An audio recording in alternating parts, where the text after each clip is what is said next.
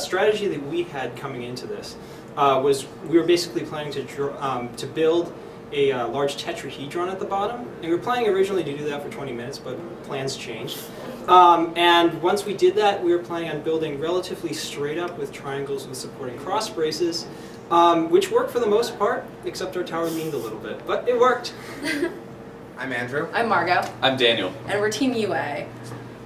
So we actually focused on a bit of a hexagonal base, and we kept it small, which gave us time to really quickly build up, whereas a lot of other teams built a very large base, which made them have to take a lot of time to go directly into the because hexagons were built out of lots of triangles, and that shows up in like a lot of architecture. It's a traditionally strong shape. Yeah, so we decided to go with that, and because we had such a narrow base, we were able to build up a lot higher really quickly.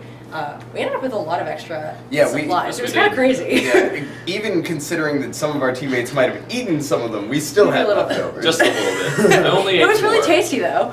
Oh, yeah. In fairness. 2015.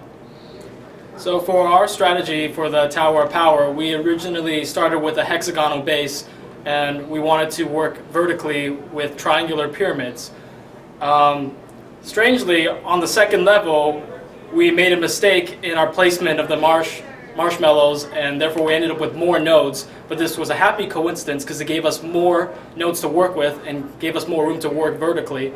So even though we did have a strategy going in from using our engineering talents, ultimately I think a lot of it has to be accredited to dumb luck.